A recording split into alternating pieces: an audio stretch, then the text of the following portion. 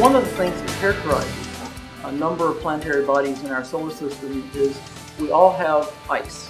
2 or 3 years ago, an international team of us journeyed to the Russian sector of Antarctica, and on the surface of an ice-covered lake, we discovered that tiny handheld lasers could probe molecules that are critical for life and give us a warm, glowy signature that something was in the ice other than just water and rocks and minerals.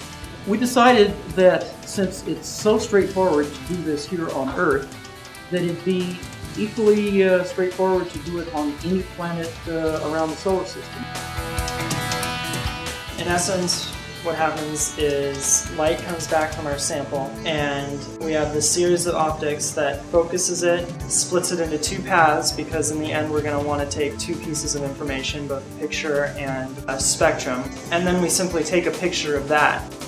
To interpret the results from that camera, we had to design a software that could grab the pictures from that camera and then tell us what that picture means.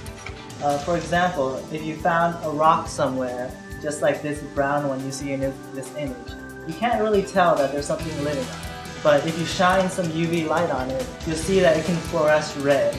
And that tells us that there's chlorophyll there. So we know that there's organisms living on that rock that can do photosynthesis. What this project involved is sort of taking theoretical ideas about how measurements should be made and how spectra could be obtained, and turning that into actual working hardware. Certainly true for me, and I think for the students as well, that they sort of gained some new experience in fabricating as well as designing scientific instruments. No one's ever been able to take both an image and the spectra at exactly the same time, very rapidly, so we can follow changes in biology in a few minutes of time and give someone real evidence that what we're looking at is an active, living biological system.